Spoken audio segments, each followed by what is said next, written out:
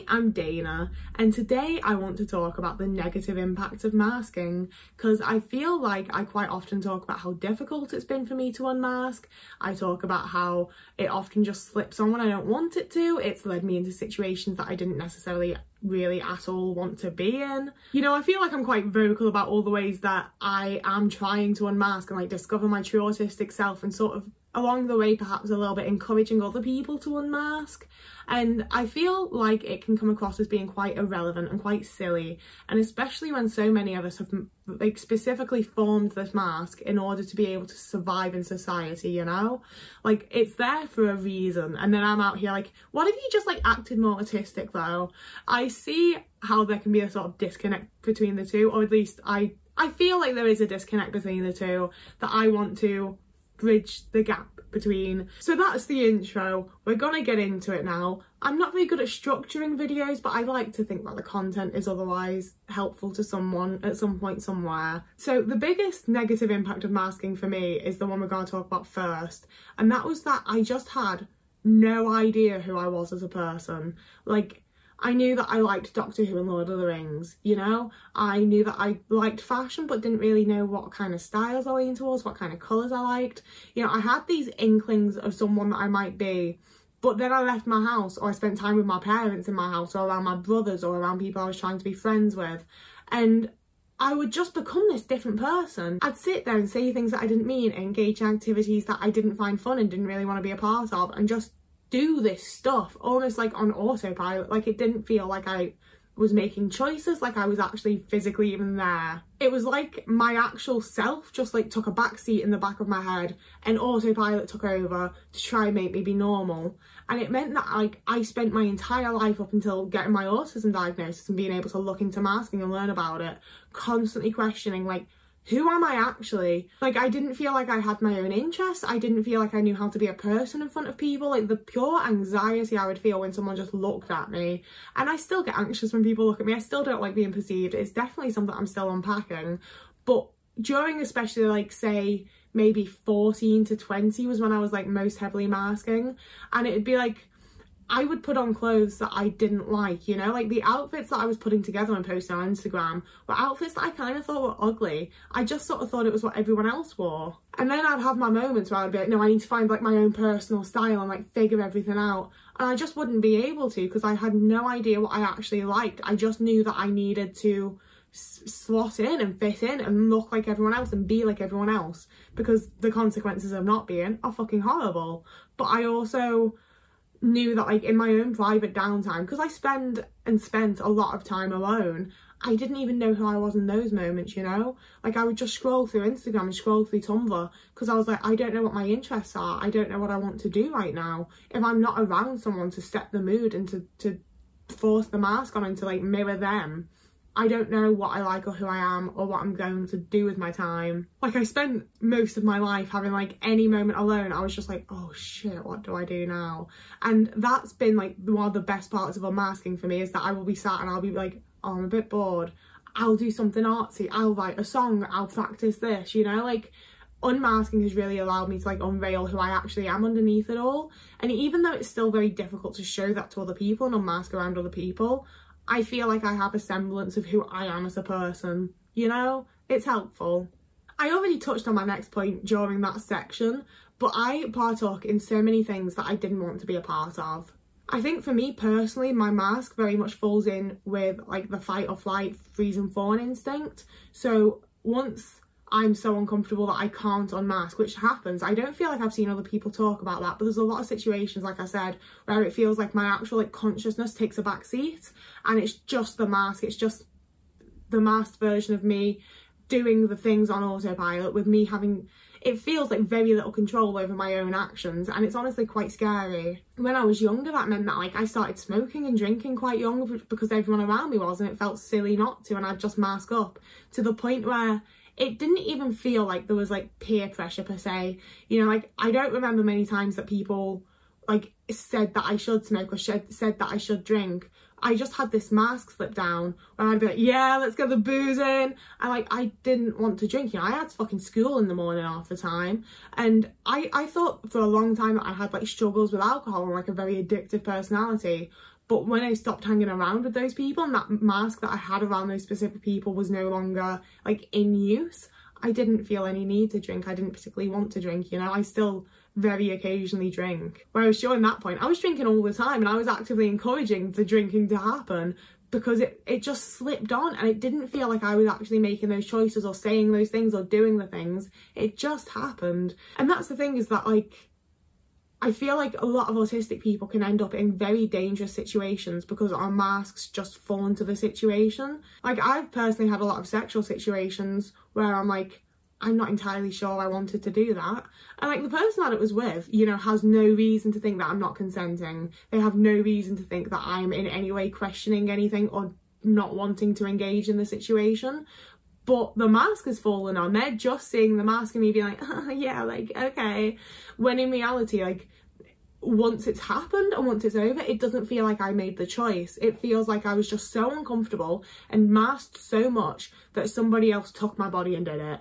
It's very odd, it's very uncomfortable, it's really not nice, and it's definitely one of the main reasons that I was like, I need to learn to unmask and stop doing that. The other main reasons that I wanted to learn to unmask and have started actively like trying to unmask and trying to be more myself and everything is that it's just really fucking tiring and completely unsustainable. This might not be the case for everyone, but it very much is for me. Like, high school was an absolute nightmare for me because I had to mask all day every day, and I'd get home from school and all I wanted to do was sit and watch telly or listen to music because I had no energy left for anything else, just from the act of masking. By the time I got round to college, I was living with my abusive partner who I massively had to mask around at all times, you know. Like, a good part of the abuse was very emotional and vocal, and him trying to shape me into what he wanted to be, you know. Like, he'd correct my opinions on things that don't have a right or wrong answer and things like that. So not only did I create the mask for him, he then helped me to like further shape the mask to try and be what he wanted. So I was masking like that at home and having that put on me while I was at home, and then going to college and having to mask in front of all of the people in college as well.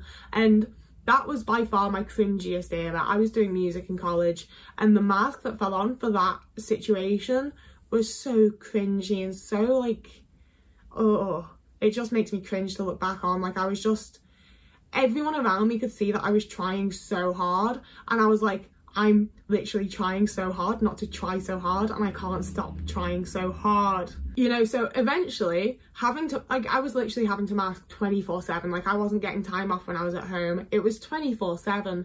It's not sustainable. I couldn't do it. I dropped out of college. Like, I don't have an education. I'm not an educated person because I couldn't maintain the mask all the time. And I understand that, like, that's a very specific situation, but I also, as someone who now spend so much time unmasked and just being myself and being alone to be myself, you know, it's very difficult for me when the mask does fall on. It's so much more tiring than it used to be. And to tie into that, it's so much harder to create and maintain relationships and friendships when you're masking all the time.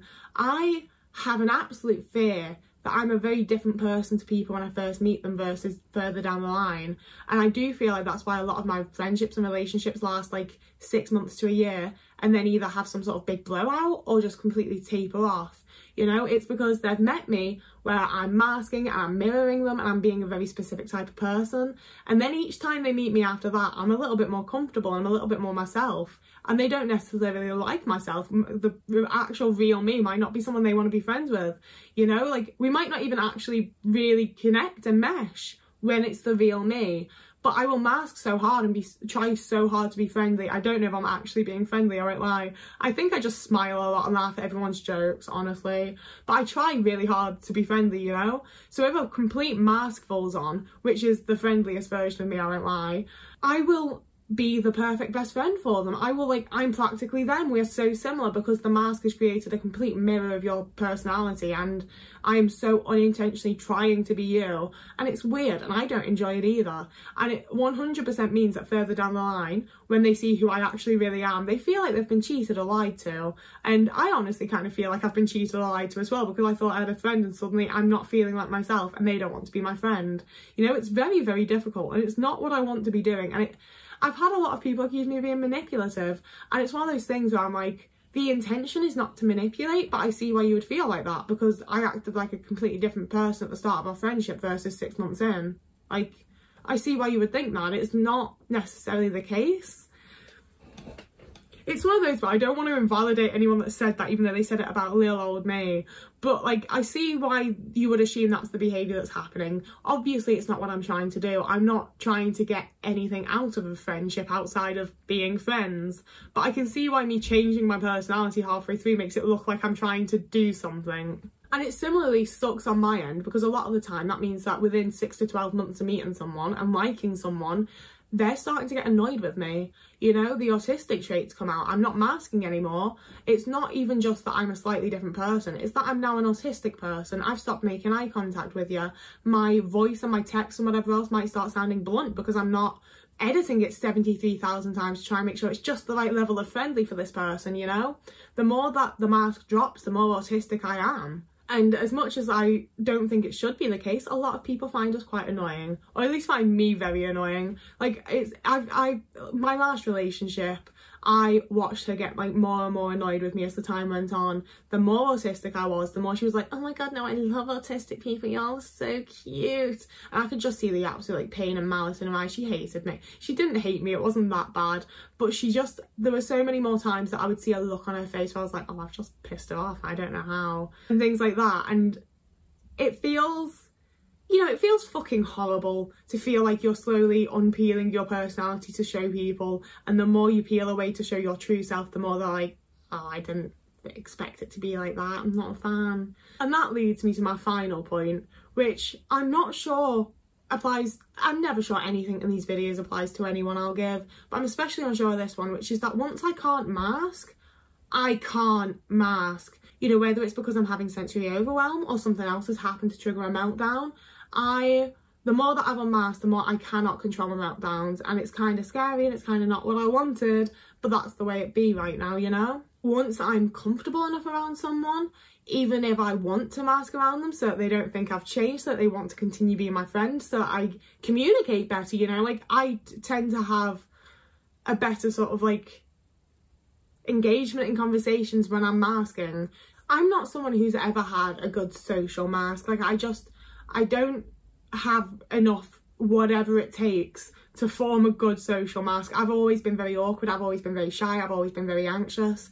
You know, like if we met in real life, I would not be able to have a conversation where I sound like this to you. I would not be able to do it. I'd be very, oh hi, it's nice to meet you. Like the amount of times that my best friend has to tell people my name when we meet people together because they straight up don't hear me say it. Like, it's very, very difficult. But once it's people that I'm comfortable with, I just can't mask anymore. And that means if we're having like conversations in a smaller group or whatever else, I can't mask to be like socially engaging and friendly and make eye contact with people and whatever else. Like, it varies a lot, because with some friends I feel like I'm the person that leads the conversation, I'm the person that like speaks most in that friendship, in that situation, and then with other friends they definitely speak more than me and I'm more of a listener. And you know, different friends are different situations, and as much as like they're different versions of myself, they feel like different versions of myself, you know, they're just different situations that I enjoy being in. It's not the same as masking. But that can often mean as well that if I'm with those people in other situations where I'm not necessarily as comfortable, but they are like a safe person, they're someone I trust and someone I'm comfortable around, I won't be able to mask, like if I'm with them out in public, if I'm with them out doing stuff, you know? I physically, like, I can't do it. I'm my anxious, autistic, weird little self, and I can't stop being that. And it's so frustrating, because usually either the mask slips on all by its own, I don't even have to put any work into it, or I can do the like 3 deep breaths, we're in the picture, you know, and like do it and speak to people and do what I need to do. And all of a sudden, if I'm fucking comfortable around someone, I can't do that. Like, I had a job centre appointment recently that I was really anxious about, and my friend was like, do you want me to come? And I was like, I would love for you to come with me, I would feel so much more comfortable. But if I'm more comfortable, I probably won't be able to speak to these people in the job centre. I physically like will not be able to make myself speak. I might have a meltdown. The sensory issues will be higher than they usually are, because I don't have to just ignore it and focus in and do what I need to do. You know, like sometimes the mask comes in really, really handy. Sometimes I would not be able to survive without masking. And having someone there that I'm comfortable enough with to not be able to mask is kind of terrifying. Like, all of a sudden I cannot function like a person, and they're going to see that, because a lot of my friends obviously only see me in situations where I'm comfortable. And as much as I'm trying to, you know, accept my autistic self and unpack the internalized ableism that I think all of us have around things like that, I still don't want to see my friends to see me at my most autistic. I don't want my friends to see me have a meltdown. I don't want to see my friends to see me like fucking hitting a wall repeatedly, you know? Like, I don't want my friends to see the worst parts of myself, and all of a sudden I'm removed of the ability to hide them because I'm comfortable. Fucking annoying. Like, but that is my final point of this video. If you have any input, if you have any of your own thoughts on this, if you want to just add to the discussion, I love getting comments, and it'd be really cool if you commented on this one. If you like this, you can subscribe to me, because I post very similar content to this on Tuesdays, Thursdays and Sundays. And I also post daily over on TikTok and occasionally over on Instagram and Twitter. If you want to support me monetarily, you can also follow me over on Patreon or do a one-time donation over on Ko-fi, but there's never any pressure. You do not have to. YouTube should pay me more appropriately for how much goddamn work I put into this crap. But if you want to help me out, it's always very, very appreciated. I just don't want to put pressure on, you know? But like, Patreon people get to see videos earlier, so you get some benefits from it at least. But that is all I wanted to say for this video. So whoever you are, wherever you are, I hope you're having a lovely morning, evening, day, afternoon, week, month, year, and I will see you again in a couple of days.